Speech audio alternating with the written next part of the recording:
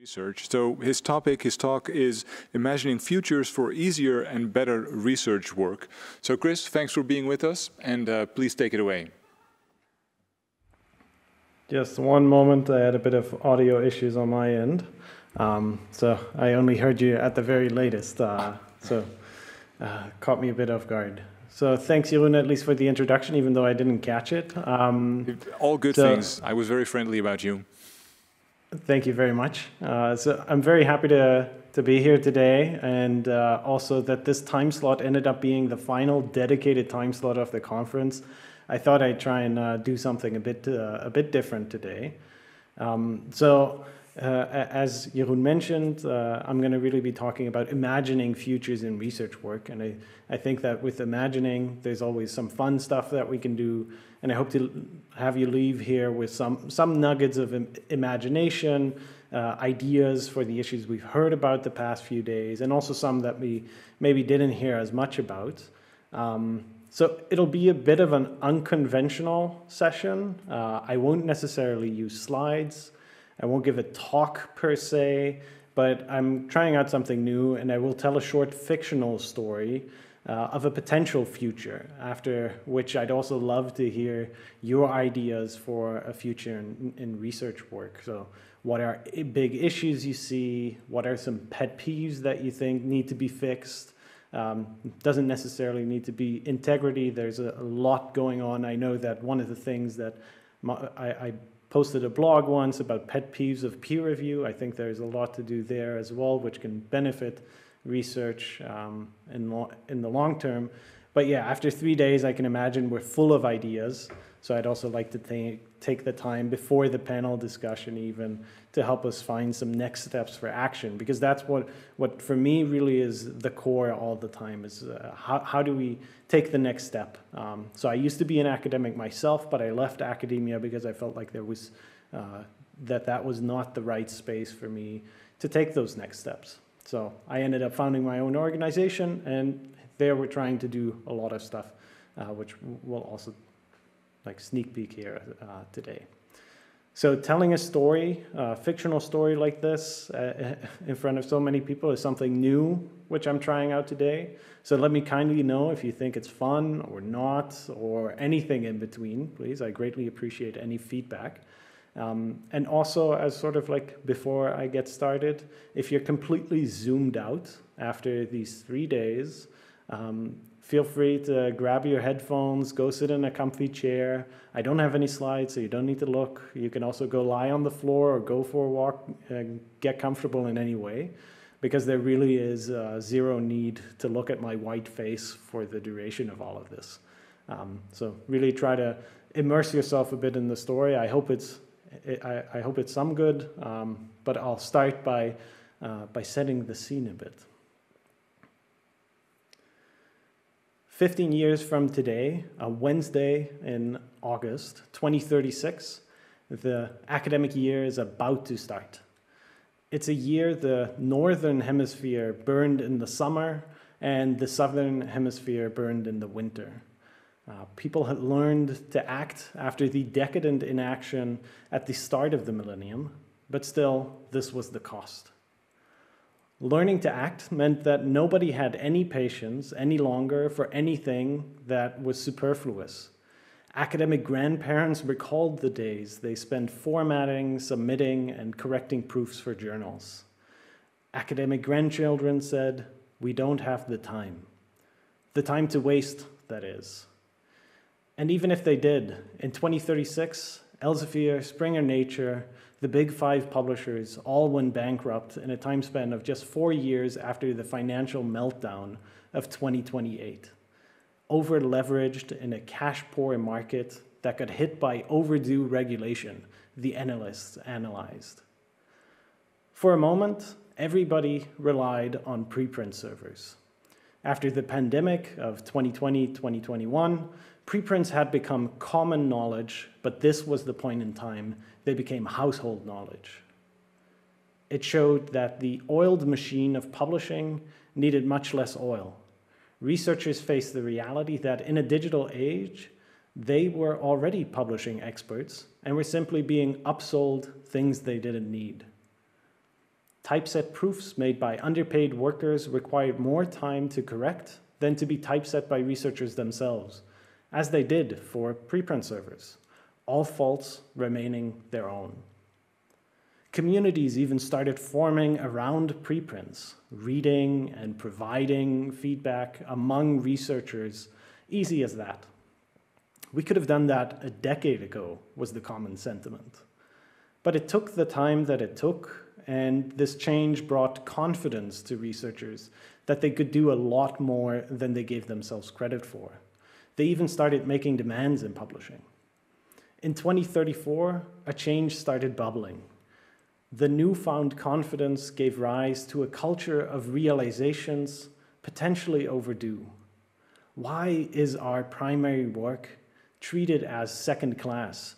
Some wondered as they wrote data papers for the record, instead of putting the data sets themselves on the record. Is this the best we can do? Some rightly wondered as new media had popped up left and right for 2 decades, but publishing remained digital paper. Preprint servers, archive, sci-archive, and countless more became the established interests after the publishing vacuum of 2032. They weren't prepared to concede the power it had taken them 4 decades to win, bathing in their self-found legitimacy of having won and that making them the bearer of the future. What had happened was that the power had shifted, but it hadn't changed. Publishing house or not, preprint servers did a lot of the same work, albeit in a different manner. Digital paper, printed on demand. Digital paper, read by pinching on phones and tablets. Digital paper, about work done a substantial time before. Depending on the writing speed, maybe a few months. Digital paper with recycled text across the various preprints, leading to wasteful pages and distracting elements. Even though text recycling was no longer considered plagiarism after integrity codes of 2025, it was still a nuisance to have to figure out whether they tweaked some parameters in that or the other method section of a replication, or did a verbatim copy-paste. Out of this newfound dissatisfaction with digital paper, module servers arose. Inspired by work dug up from the archives of Elsevier's research department, module servers were designed to be an elegant way to share a variety of outputs that composed research projects. Free to read, free to publish, with purely researcher-generated content. These module servers were nothing more than a glorified repository, and yet they remained substantively different for one reason. Instead of relegating developments such as pre-registrations and datasets as add-ons to digital paper, it put them front and center in the record. It made whatever output you created as a researcher the output you would publish. At the start, we started sharing sections of papers as modules, but soon we started filling the gaps we previously couldn't in text. Videos of lab protocols, 3D models of the hardware we custom designed and 3D printed for our studies, transcripts of interviews, data sets collected, processing pipelines, revisions of writing. On its own, that would not be enough. It would be a mess. Modules all over the place without context. But that's how it started. One big heaping mess. One module server had introduced a phone app, leading to people publishing modules with pictures of birds, mobile pH value measurements, and other field work, some even including stool sample documentation. At least everybody got to author their work in their language, regardless of title, status, or type of output, even if difficult to curate still. But these module servers missed context. Papers did all the lifting in one place. They set the stage, reviewed previous work, and held your hand through the new work. Module servers ended up as a hodgepodge of disparate pieces of research, much like the repositories of the early days. such as Figshare or Zenodo. It was when one module server introduced connections between the modules that things started falling into place. Not only was the complete record of modules there for everybody to see, the order of events for any given module and its parents as well. Breadcrumbs, so to speak. Hodgepodge made way for organization. Breadcrumbs help find the context needed. If there was no breadcrumb at all, it was clear. Take this module with many grains of salt. It has no context. We don't know where it came from. We don't know what it means. But if it was deeply interconnected to previous work by other researchers or themselves, that gave confidence and ways to inspect the provenance. Where exactly do these data come from? Where does this result come from? The connections and lines between them started looking like the maps you see at underground stations. Various lines to be traced back to various destinations, with some stations being hubs in the network. It would get so complicated, people started making actual maps. They printed them out and trawled through them. Some even considered them for their CVs as a snapshot of their work, depicting more than just a number. But there was also an unexpected benefit: deduplication. There was no time to waste, and duplicated words or resources were the worst. A theory needed to be published once, and all the subsequent hypotheses linked to that same theory. No more text recycling, duplicate publishing of the same information, if at least nothing changed about it. Replications became incentivized and cost-effective. Breadcrumbs meant that replications made the original methods more heavily connected, and that the methods didn't need to be restated, all with proper lines of provenance and contributorship, potentially between people who never even realized they contributed to the same line of research. In the summer of 2036, when the trees burned across the world, the module servers had their pandemic moment. They became well known, although not household knowledge, when the fires got so out of control in so many places that air quality became a daily factor for moving around, doing menial things like groceries. Citizen scientists used their phones to create the largest air quality data set ever constructed. A simple attachment for each phone, 3D printed based on previously validated designs, published on a module server just a few weeks ago, measured air quality every minute, and published each data point. Thousands of people around the world participated in this citizen sensing, going outdoors like the peak days of Pokemon Go. Automated data analysis pipelines help pinpoint areas where it would be unsafe to go in a few hours.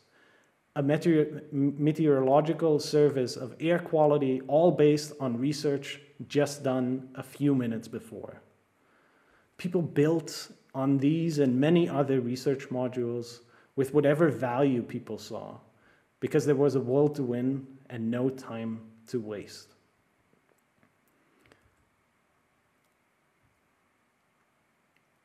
And module servers are not a pipe dream. So this is something we're actively building at Liberate Science and will be available in February. But the idea behind this story also, and behind changing up publishing, and I think what today is all about, is really that a lot of the research issues, we can try to solve and do a lot of things at universities or in individual practices. But a big issue there is really that they will always have to go through the bottleneck of publishing. So if we do not expand the record of publishing, if we do not expand how we conceptualize publishing and how research integrity comes into play with this, then it's also going to be incredibly difficult to make some really major steps.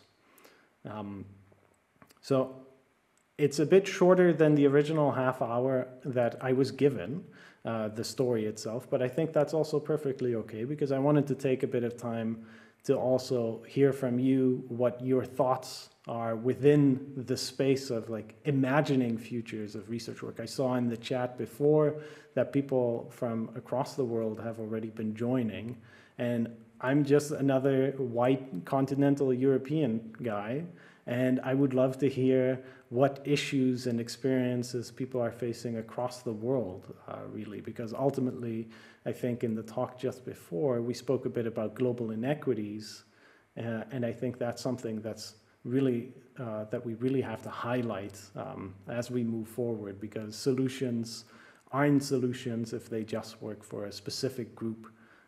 So I'd be very happy to have a bit more of a discussion and hear questions. And I hope that the story, if it wasn't any good, that that at least you have now 15 minutes more to relax, because you can also walk away. So. Thanks so much, Chris. Also for being mindful of our time here. I thought the story was great. I didn't particularly like the part about the burning trees, but I guess yeah, that's where we're heading. So one thing, and for those in the audience, please do share your thoughts and questions in the Q&A. So one thing that occurred to me as I was listening to your story was that it reminded me a little bit of sort of early optimistic accounts of the internet and sort of journalism on the internet. Can you hear me all right? Yeah. Yes, I sometimes just am afraid that something is happening in my surroundings. Okay, good. No, I was wondering about your headphones. But anyway, so in the early days of the internet, so it's sort of early 90s, the previous century, people had these sort of wonderful utopian stories about how the internet was going to democratize and equalize everything, and everyone could now be a journalist, and it would all become one global village. And it sort of sounded to me like the story you were telling sort of replicates that story, except it's more limited to science in particular. And sort of given that we've seen what the internet is today, aren't you worried that you might be a little overly optimistic? So I think indeed that's a super fair point. We've seen a lot of stuff go wrong and rogue with like that. We're not in 2036 now, but 2021 again, the last 5 years.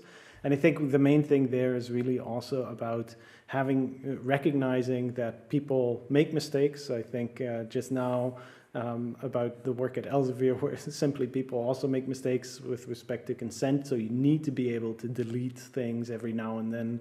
That's a completely reasonable expectation. And at the same time, there's also this point of how do you moderate the content that people upload?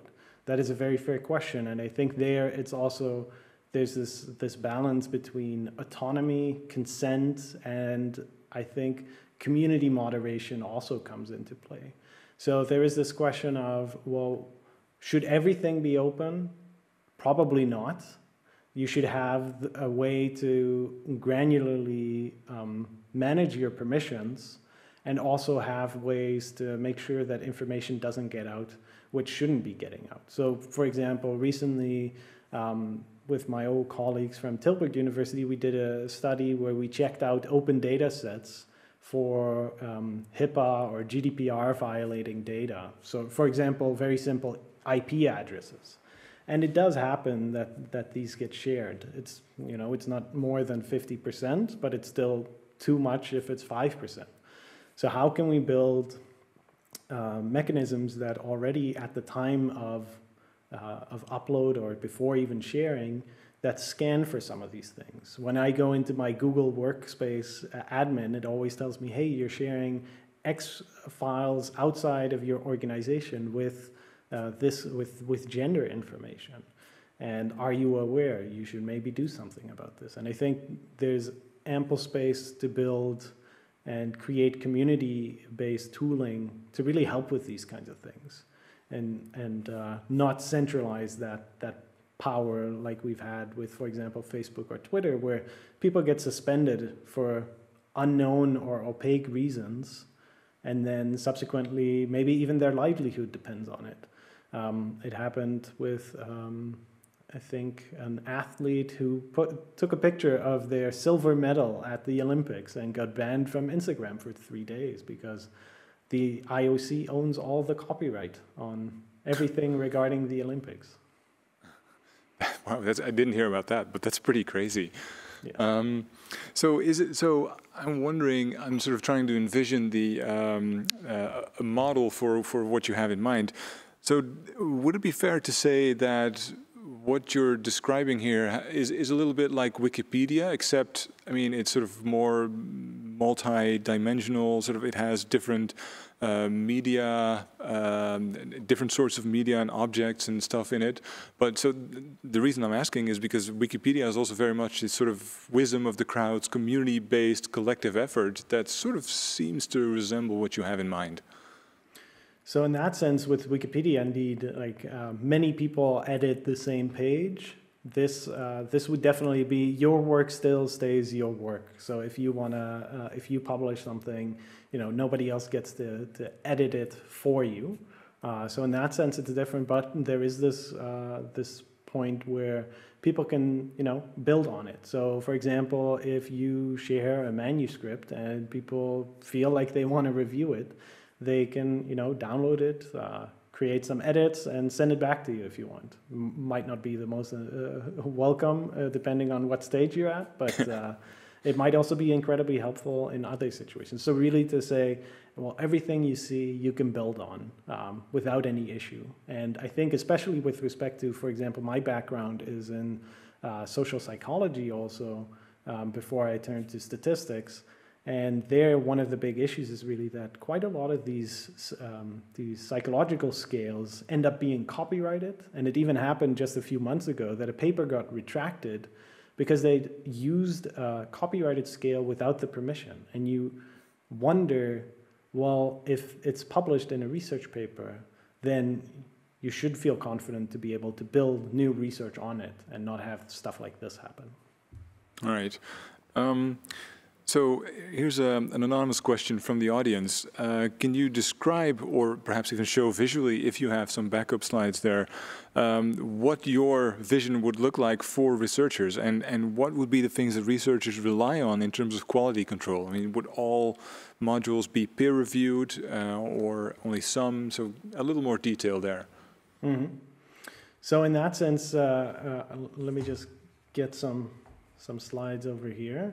The idea here really being that what we now do with publishing is that we do not embed the chronological order of how we actually do the work. So in essence, we have to trust the story in the order it's told. So we know that pre-registrations have become a thing where we try to really figure out, well, did the predictions actually happen before people had the data? And one of the things that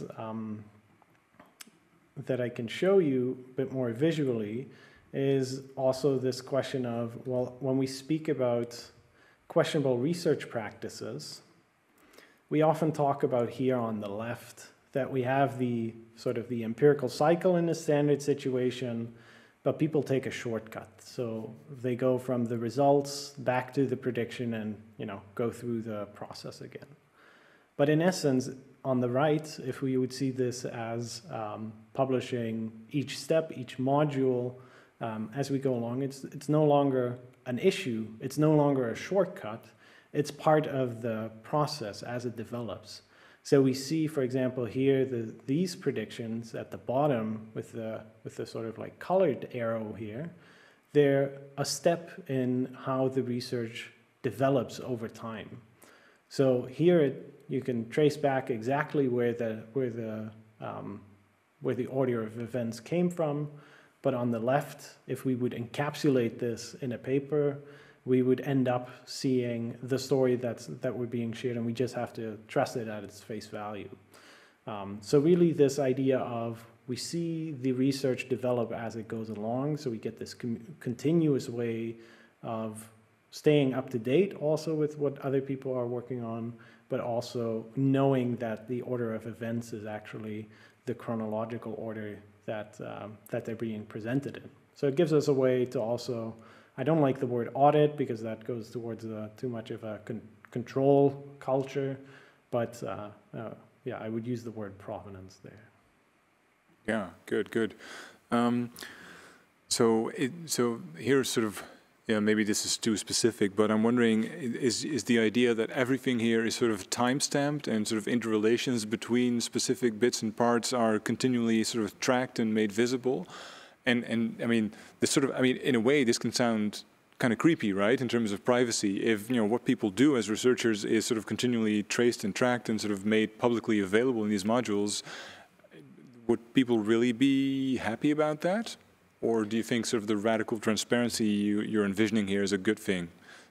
People I fully agree. So in my private life, I'm super vigilant about the data that I sort of leak online, and I do these cleansing exercises. Right. Maybe you want to stop screen sharing again so people can see you a bit bigger. Yeah. Thanks. Yeah, makes sense.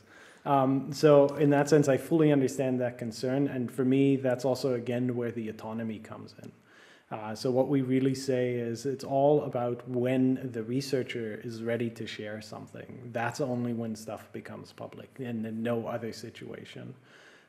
So in that sense, it's similar to publishing a paper in that sense. Like the dates of when something goes public, those are there, but we're not going to be implementing, somebody, clicked on this cell in data, like cell C3 in data set was selected by Chris at 10:54 p.m.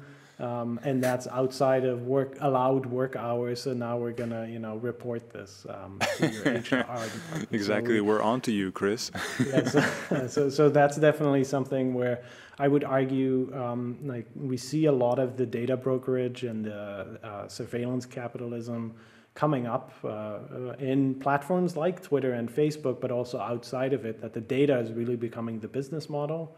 And we also see some publishers at least buying platforms that could facilitate this. I don't exactly know how their business models look, but I know that, for example, a company like ResearchGate, that they really drive on advertising sales, just like Facebook does. So they are gathering data to inform that those decisions and those products that they're offering, really. So one of the core principles for what we're building is also that we say we always respect the privacy of the user, and like if you put in your browser do not track, 100% guaranteed that we also respect that. That ultimately, I think this is also one of the things, we build everything open source and we try to be really transparent about the decisions that we make, because I think this trust shouldn't be given easily, and we've done that too much in the past decade. So that trust should be built. Yeah, sounds good. So a question from the audience, Alison Harbin. I'd like to ask you, Chris, about the reality that, as you once told me, there is a lot of ideological consensus for change, but very little follow-through. Since many of us here are dedicated researchers, what's one small shift we can make with our approach that might begin to pave the way to a better future? Yeah, so one of the things that people often told me, which for me always was a flag, is pick your battles. And so whenever you hear that, you're going in the right direction, is my personal perspective. And I think that often, from my personal experience, was really that there's often this false choice issue where it feels as if, should I do X, should I push back against something? Whereas in essence, for me, it often boiled down to the realization of, well, there isn't really a choice. It's either the question of giving in or at least voicing concerns. And I think that is really already worth a lot, like voicing what's going on inside your lived experience so that other people can learn and build on that as well. Because ultimately, I think that if we would talk about a lot of these things, we would also figure out where the issues are. If I talk to people, I think the pandemic has done one good thing.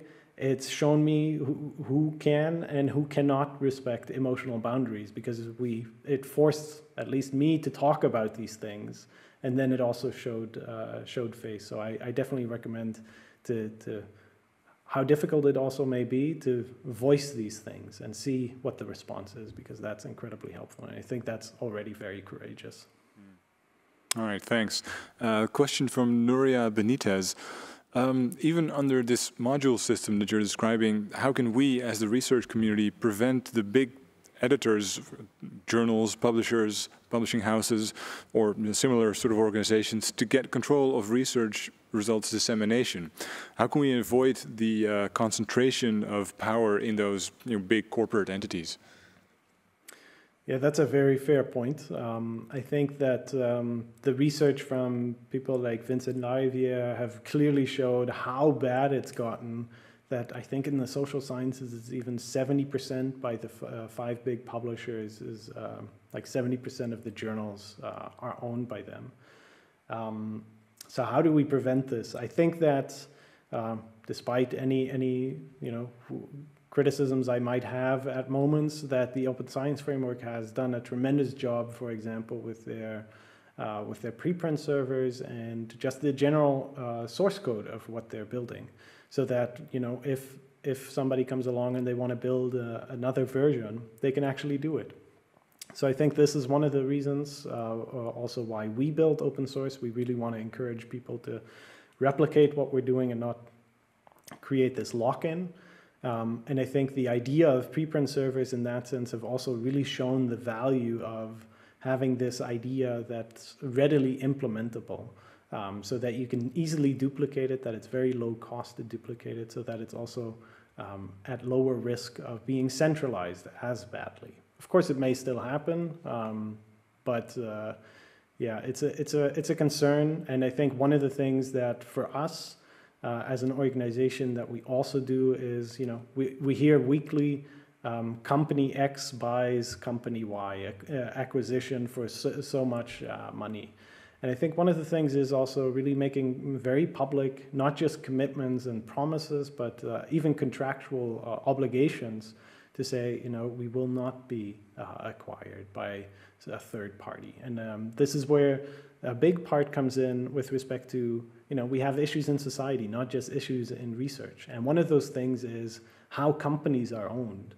And what for us specifically also is a commitment to our supporting members who we have contracts with on an individual level, is we say the company will always be owned by the people who work at the company.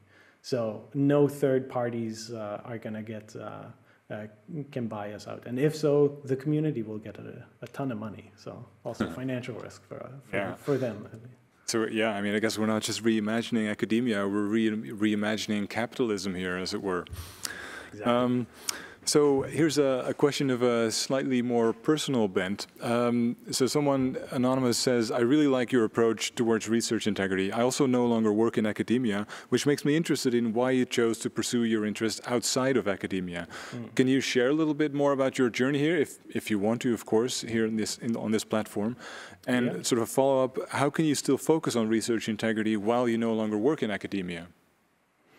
Yeah, more than happy to share about that. I've been very public about it as well. I think that for me, one of the things also, like I'm happy to share a link to the intro I did for my PhD defense, where I sort of explained this a bit. But for me, really, it felt as if the changes that I was trying to achieve for myself, at least, that the issue here was that in academia, academia itself is an established interest in society. So in that sense, it's relatively difficult within academia to change that institution. And I've tried the reform route for quite a long time. I think that was 6 to 7 years I tried that. And it wasn't really effective, and I got a lot of pushback. And maybe you wouldn't call it questionable research practices, but questionable academic practices definitely came up. So in that sense, that radicalized me in a way. And then let me see, how do I stay in touch with the research integrity field? I must admit it's much harder to do actual research nowadays because I'm also running a business, so that's definitely something that that's difficult. But I must admit that the connections also with some of the people like Lex or Tamarindo or Yuri, during my PhD, they were such strong connections that they've been upheld after even. So I think that even leaving academia means it's rather difficult to completely disassociate from the professional network. At least it's for me, which I also don't mind. Like, they're nice people. So. You can take the researcher out of academia, but I mean, you know that saying where that you can't take academia out of the researcher. Anyway, so thanks a bunch for this, Chris. So it looks like we've sort of run out of questions now, but actually, because we have a little extra time now, I want to use that time for something else, which is to thank our sponsors and a few people. So I'm going to do that now, but not, of course, before we thank you for sharing your vision, some of your journey, and sort of inspiring us on this Friday afternoon. Thanks for being with us, Chris, and I hope you'll stick around for the panel afterwards too. All right, thanks. So I quickly want to acknowledge the organizations and individuals who made this event possible. So they are, first of all, the Templeton World Charity Foundation, who's a sponsor of our project Epistemic Progress in the university, and this seminar is one of the things we organize. In addition, there is the Netherlands Research Integrity Network, which is sponsored by the Dutch Association of Universities. So they've also made this event possible. And of course, there are the universities involved where most or many of us involved in this project work. So the Vrije Universiteit Amsterdam and the Amsterdam University Medical Centers. And I'd also like to thank 3 people in particular who have been sort of running around behind this stage here. And actually, if you want to come down here and be on the stage in the spotlight for, you know, a very brief amount of time. So Doreen, Iris, and Samira, are you around?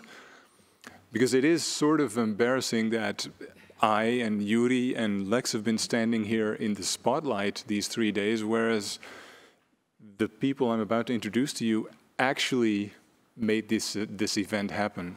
And I didn't actually tell them about this, so they might not particularly enjoy being called into the spotlights now, but I'm doing it anyway, because I do want to thank you for all your fantastic work. I mean, many of you have been in touch through email with Samira over there. Iris, she's been our online moderator today and yesterday, I think. And here's Doreen. So why don't you close your eyes and then imagine a roaring applause, and we'll do our best. This is fantastic work, all of you, and we're really thankful that you have made this event possible. Thanks for putting in all that effort. And thank you, Jeroen, for being the moderator today, well, of course. I mean, happy to have done so. Thanks so much. I think all our panelists are already here. I see a number of them up on our screen there. Good, good. So Joris and Catrioni, why don't you join us here? And thank you again. We'll see you around. So now we'll start the final bit of our summer seminar, final bit of today and the entire summer seminar. So a panel discussion on the role of journals, publishers, and other research integrity stakeholders. We have a couple of quick polls for you, if you can pull them up, and we'll start with one of those. Let's see if that works. You should get a cue as to where the poll is. Menti.com, use 67340487. So that's 67340487.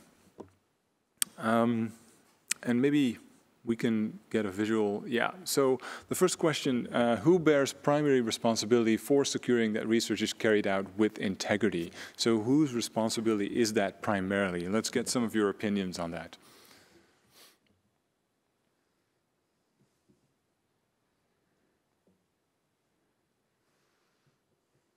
So that's interesting. I mean, so far we have, a fair amount of agreement that it's really the individual researchers and teams of researchers. Nobody so far has said the science funders or the publishers bear the primary responsibility. And I mean, maybe that is sort of the natural thing to say because we're asking for the primary responsibility. But let's ask the representatives of our publishers here. Would you agree that it's really the primary responsibilities of researchers, universities, but not necessarily the publishers?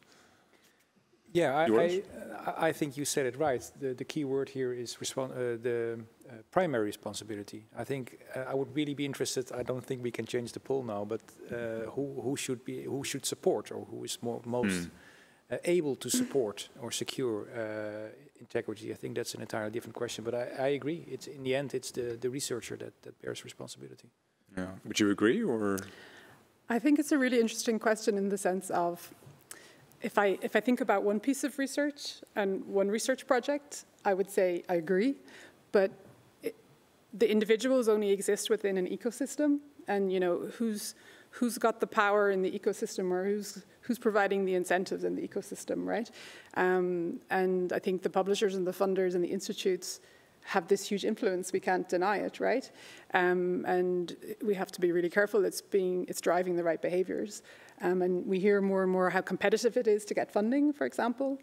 How competitive it is to get published. You can't deny that's probably going to influence people's behaviors. And I tend to think, when people blame the system, I think, well, the system's the same for everyone. Most people are behaving honestly, even if they think the system is unfair, right? Yeah. And only a few people behave dishonestly.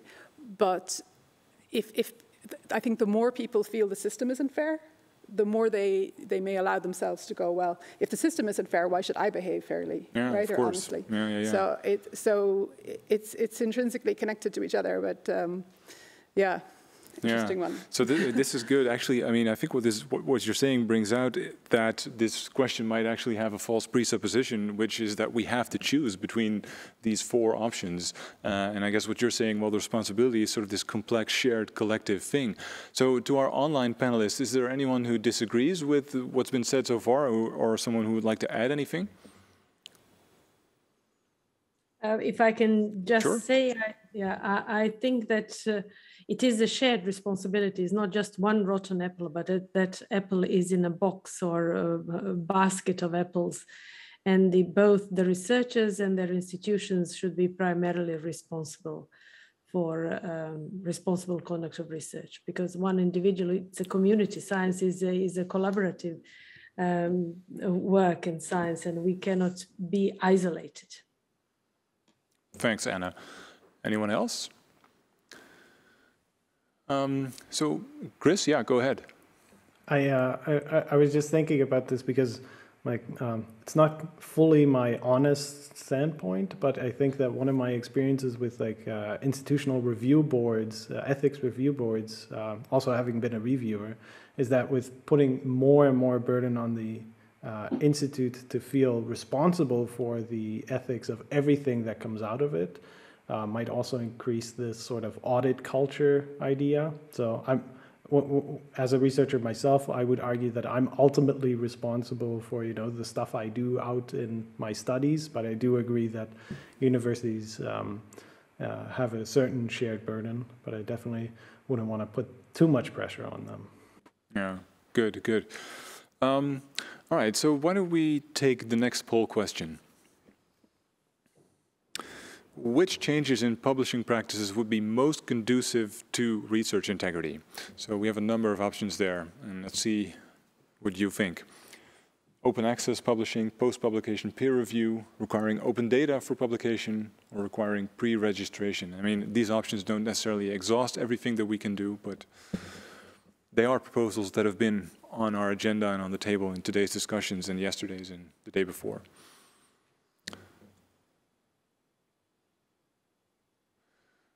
That's interesting. We see a little bit of a preference for open data as a requirement for publication. Also pre-registration. Well, let's ask our online panelists. What would you? I mean, maybe you've already put in your answer, but which one would you choose? Sergio, what do you think? Well, let me start by saying that I'm a little surprised about the answer of the audience, saying that open data would be one of the most important elements for a conducive environment of research integrity. It also doesn't really align with the poll that we had earlier today during my own contribution, when I asked people, if you're a reviewer, if you imagine yourself as a reviewer, do you actually check the data underlying a study for indications of misconduct or questionable research practices?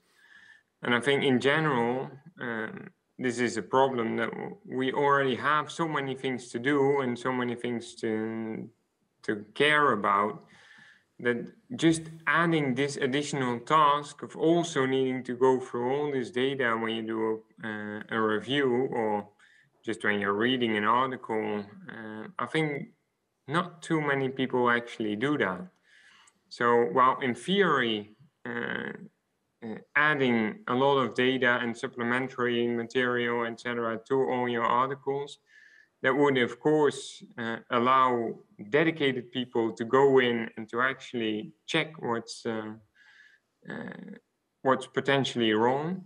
But I'm afraid that the vast majority of people just does not have the time or willingness or capacity even to do so. Yeah, I think that's a very sobering remark, but I think you're absolutely right that this is a practical difficulty. So I wonder about our other panelists. Josh, do you have any thoughts on this as a philosopher? Because some of these practices might be a little alien to us as philosophers, but I wonder what you think. Yeah, so I think I plumped for the post-publication peer review, and I guess I was like remembering something that Joris was saying earlier, which is that the idea that there's already so much post-publication peer review that kind of happens and is like a really important part of like maybe the kind of grey literature and stuff that happens within science that doesn't get super well documented. And just the thought that, I mean, certainly in philosophy, but in a bunch of other disciplines as well. And I think it's really important here to remember that, yeah, academic research is really heterogeneous. That seems like it's something that was helpful in lots of situations. It's a kind of like a general purpose, like structural change within academic research. Whereas I guess this is what Jeroen was asking about, like some of the other changes feel like they would work really well for like data heavy kinds of research, but maybe not for research in the humanities or certain bits of like social science as well. Yeah, good. Anna, you had your hand up before. Yes, I do, and I would. I have a completely different opinion. I think that pre-registration of studies is very important. First of all, because it allows the assessment of the validity of the study, because you see what they wanted to do, and then you can check what they actually submitted. And secondly, it reduces waste in research, because in many fields, you know, especially in medicine, why we should spend resources and expose participants to unneeded harm if we have learned already something and we have strong evidence. So why would we repeat studies? So if I see that a study has been done, then that means, you know, I should ask a new hypothesis. I'm not a philosopher, but, you know, I think for a philosophical point of view, pre-registration of studies or even hypotheses would be a good thing, because you're kind of starting from that hypothesis, you can then refute it, confirm it, and so on. So I think we have to start with a start, and that is the idea. And opening ideas would contribute to more responsible and good research. Yeah, good. So Chris, was that just a thumbs up, or did you want to add anything? I'm always very happy to use the reactions in the Zoom. So yes, that was just a thumbs up. All right, excellent. Any thoughts from our publishing representatives, perhaps? Well, actually, I tend to agree with open data, but also here it depends who you ask. Indeed, in medicine, pre-registration might be more effective, but I think overall, indeed, having the data available, and not just to reviewers, because I agree with Serge, you don't want to bother the reviewers too much because they have a lot to do. But again, we are developing tools that can help them, and review might also take place on the level of repository, for example. Machines can help, and also post-publication. If somebody really wants to replicate the research, having the data is essential. So, yeah, I tend to agree with the outcome. Yeah. All right, good. So why don't we take our next poll question?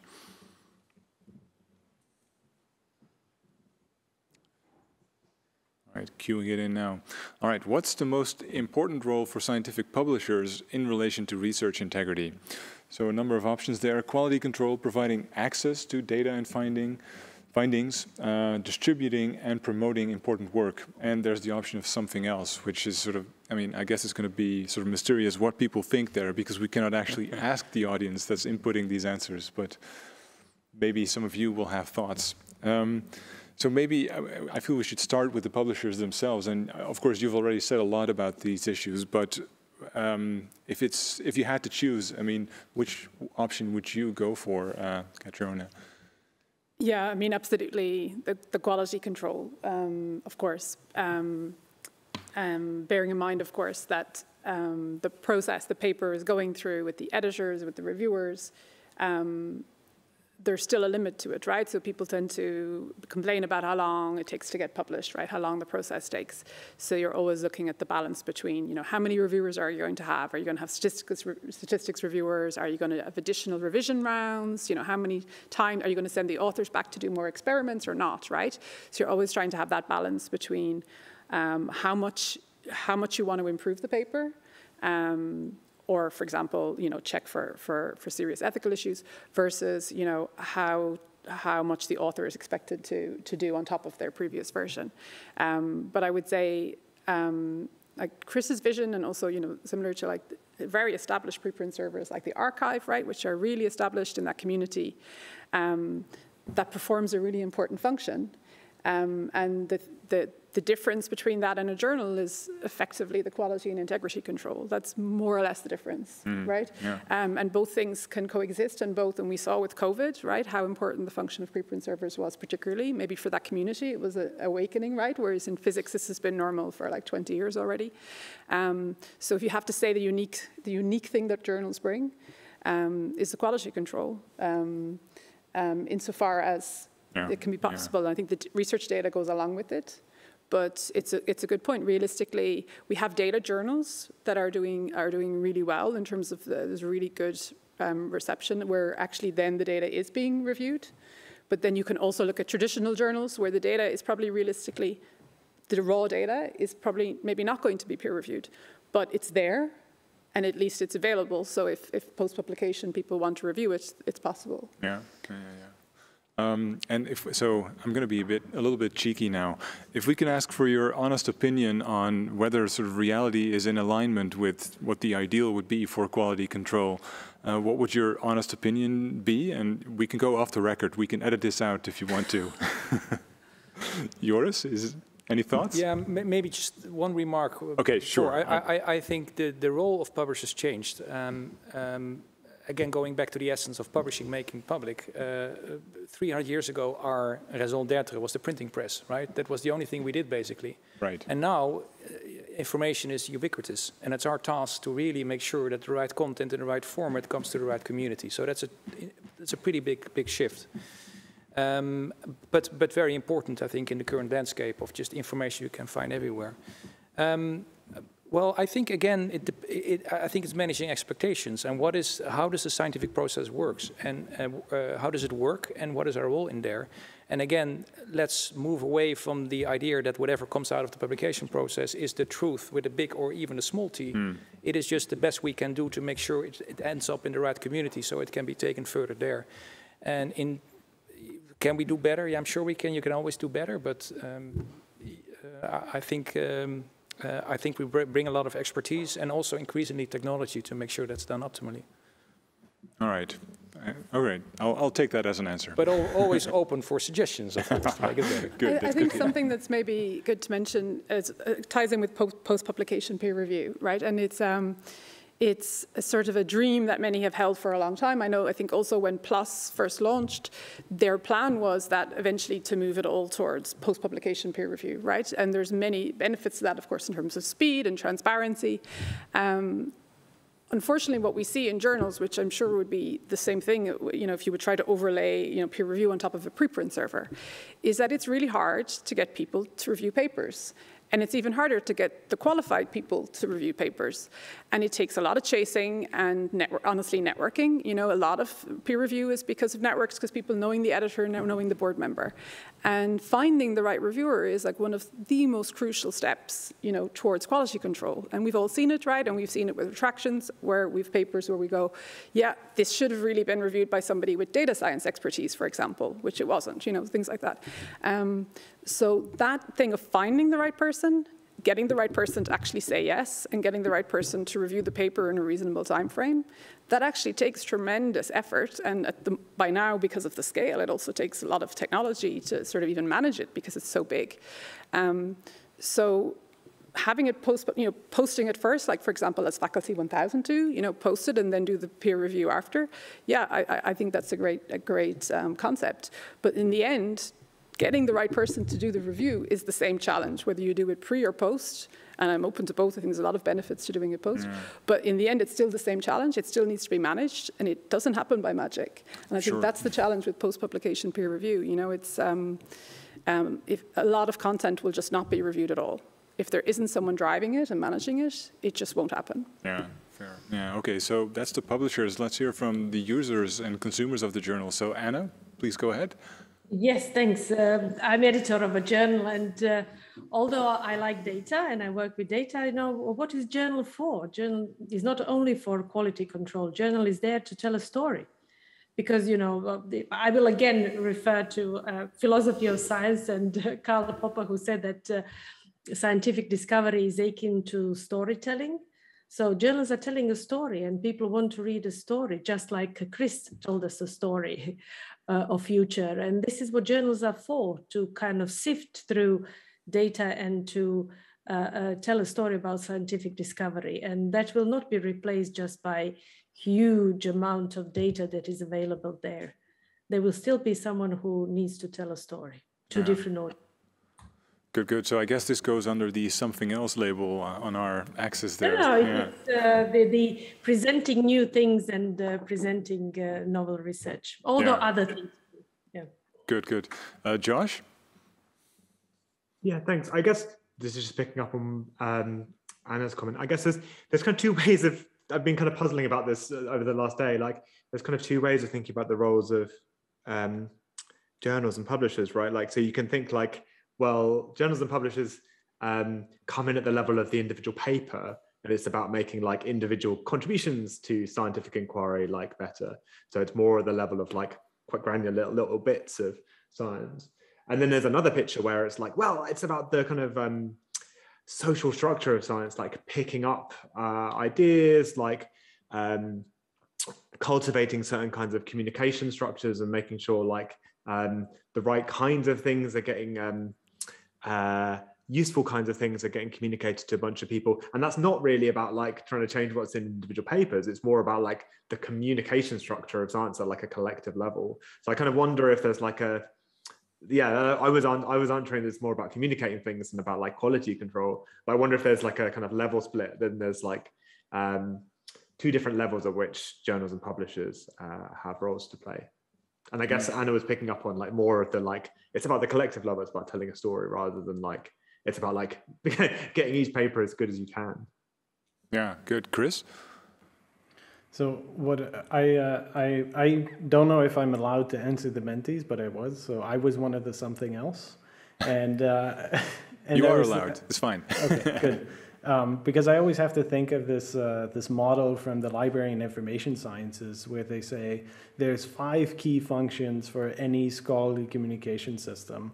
And that was why I said something else, because quality control or certification is definitely one. Another is registration, which you could argue we do for a select amount, but as these registries show, we definitely don't register all the findings. And then the other is accessibility, archival and incentives to do research. So like the currency that was spoken about the other day as well. And I think those 5 functions, for me at least, always provide a very good framework to think about the important things that need to happen. So with respect to integrity, I'm not sure that's why something else, but I thought I mentioned those. Yeah, good. Sergio, you want to add? Yeah, and just adding on what Chris just said, and what I think is a bit missing from this discussion so far is that for me, journals also have and it ties into what George said, a very prominent function in community building. Because especially the more traditional, disciplinary focused journals, I think they play a huge role in distinguishing and establishing, maintaining a scientific community, and also setting the standards, among others relating to research integrity, that this community collectively wants or tries to adhere to. So by setting these standards about what it really means to do good research, or what you should or shouldn't publish, how you should publish this, how and what kind of stories we are allowed to tell, and which of those are interesting to share with the world. I think that's a very important function of journals, and a way in which they can steer debates also along the lines of research integrity. Yeah, just to, I find that really interesting, the idea of a community. You see it particularly with new research areas. I sometimes think of peer review, or like a journal peer review, as the original social network, you know, the most productive social network ever, before there was even, you know, the internet, when we were literally posting papers around to reviewers all around the world, you know. And that ties in really closely, the community and the reviewers and the editors and the relationships with each other. It all sort of ties in terms of, like, sometimes you find we have a journal, we see a lot of new field coming up, and we see, yeah, this is a distinct community. Does this make sense to launch a new journal? Because it's, you know, for example, 20 years ago would have been biomaterials or something like that. And having that vision, very often also coming from an editor or someone approaching us and saying, I see this new community emerging. And then the community sort of builds around the journal, you know. And it will be interesting to see, you know, when, as now we have more sort of broader scope journals, you know, that are less niche. How does that work? You know, how does the community then fit with that? But yeah, I really like that point. Yeah. Chris, is that your hand from before, or do you have a new comment? No, I had a very, very brief comment. Sure. Is that there's a fascinating paper also about, Sergey calls it community, but where they use economic theory, where they say that journals are club goods. So just like your country club sort of can be status, that also journals operate like that. And community has a very positive connotation, and club may be less so. So I thought I'd throw it in. Depends on the kind of club, I feel like. But yeah, that's good. Yep, it's a risk. So I feel like we should move to the 4th and final poll question now. Which research assessment and evaluation practices would be better abandoned to promote research integrity? And this, I mean, this is a topic that would have been addressed originally in Sarah de Rijke's contribution, and it's something that we haven't really talked a lot about, but it is something that is part of the whole research integrity discussion. So to round things off, we'll just start talking about a new topic now. So bean counting, quantitative measures of publications, citations, and so on and so forth, ranking of departments in their universities, maybe even individual researchers, periodic research assessments of departments and groups, or again, the option of something else. Can I ask one of the online panelists to share their opinion first? Anyone who wants to volunteer? Strong feelings about evaluation or assessment practices? And I would just say other, because I think a combination should be the answer, because you cannot have just one way of looking at excellence. And I particularly talk about a country with that is small scientifically. We are scientifically inbred country, which is defined by the number of doctoral fellows could stay at the same university, which means, you know, that we are closed in itself and don't need to publish. You can publish in your country's journals for academic advancement. So in that situation, every system can be perverted and corrupted and used to promote your friends and not real excellent science. So we definitely need some bean counting to set a level that this is the standard below threshold, below which we cannot do. But then again, that is very dangerous for kind of killing the spikes or excellence in the community. So I think it should be both. It's very difficult to find a single way of measuring scientific success or excellence. Yeah, good. Joris?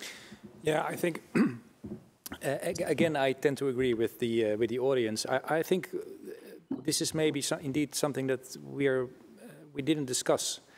The problems indeed arise with quantifying results, and as has been researched and described, it has to do with, of course, the enormous growth of science when it evolved from an amateur activity or small activity to a large-scale professional, basically large system and institution. And the problems we have indeed, so how do you rate or how do you quantify or how do you qualify research if the human connection is gone, if it's so big that you need some kind of a metric to measure it. So, and I agree with Anna, whatever metric you come up with, it will always lead to distortion and misuse, etc. But you have to quantify it in some way. But maybe indeed we can be a bit more creative with not just only the number of publications and citations. It's very difficult, but I think indeed that is one of the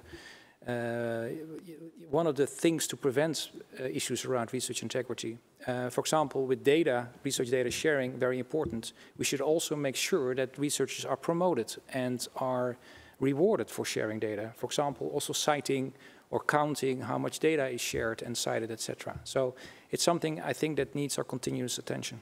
Yeah. Any of the online panelists?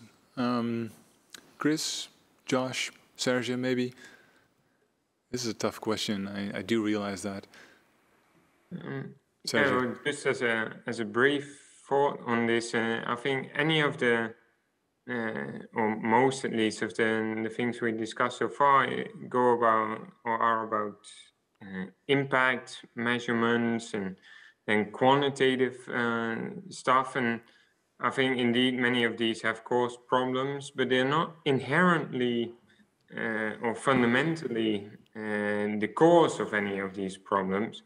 I think a much more fundamental shift can take place when we do not longer assess only individual outputs, but rather processes or practices of scientists.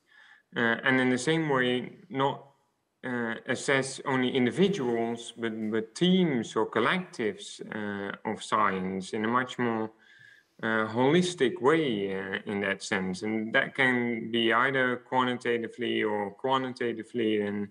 But I think we need changes in that respect on a much more fundamental level, rather than just about discussing which kind of indicators will be good or bad or desirable or undesirable. Yeah. Chris, you're sort of nodding there, I think. Does this fit with your vision for the future of science? Yeah, so for me, one of the things is indeed also about it's intellectually very easy to just be like, this is a metric, let's use it. And always what I found very interesting is this question of what can we use to replace it? And I think it's a very genuine question, and it's a difficult question. And I've come to think about it, well, how would we approach, the thing, how do we even formulate what it is that we're trying to evaluate? So with, for example, the Dutch Research Council, the Vichy Fund, I sort of implicitly, I'm not 100% sure, they often want people who have very densely interconnected research lines and build on that. Well, that's a research question that you could technically operationalize and see how can we actually measure it, so that we have a sort of like a research-driven process for the things that we try to evaluate, so that the metrics that we use are sort of custom for a specific scenario, which I guess will be costly. And a lot of this is about efficiency and how do we create low cost ways to rank and etc. But for me, a research-based approach would be a very interesting way to approach some of these questions of how do we evaluate, and it would really force us to articulate what it is that we're interested in. Yeah, good. So people, I'm going to say it's a wrap. It's been a long day. In fact, it's been 3 long days. So we've all deserved our weekend by now. So let's thank our speakers and panelists again. Thanks for a very lively and wonderful discussion. I mean, I know that my head is sort of brimming with ideas and perspectives and insights on research integrity, and you are all responsible for that. So wonderful, lovely. Thank you also to our audience for being with us today or all 3 days. This has been a wonderful event, and we do hope to see you again, hopefully physically here in Amsterdam, but if not that, then certainly at our next online event. Thanks for being with us, and enjoy your weekends.